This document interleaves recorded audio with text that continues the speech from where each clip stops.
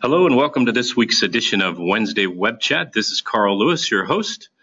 So today our plan is to share with you, we have no special guest, you're just stuck with me today, talking about what's planned for version 9.3.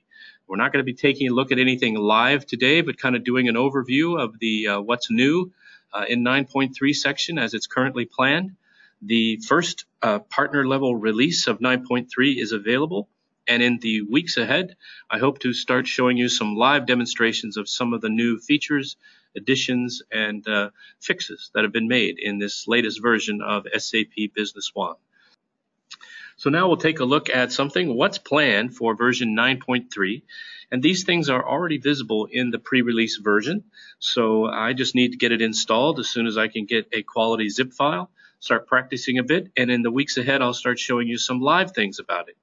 But for now, I want to just take you to this PowerPoint demonstration of all about what's coming in 9.3 and see if we can't together just talk about some of these new features, right?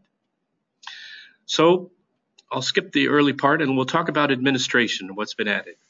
So there's going to be an authorization, another simplification to authorizations.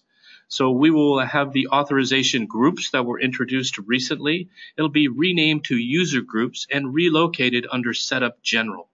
And there'll be, three categories: authorizations, which is, user authentications that with valid dates, individuals within the user group can have further redefined or refined validity dates.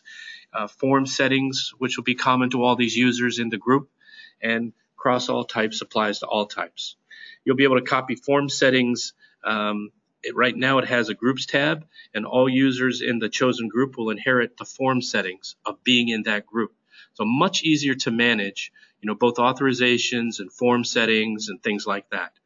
You'll also be able to manage temporary authorizations and quickly apply form setting defaults to a group of users. So for those of you that have large numbers of licenses, this will be another big plus and really help in the management of licenses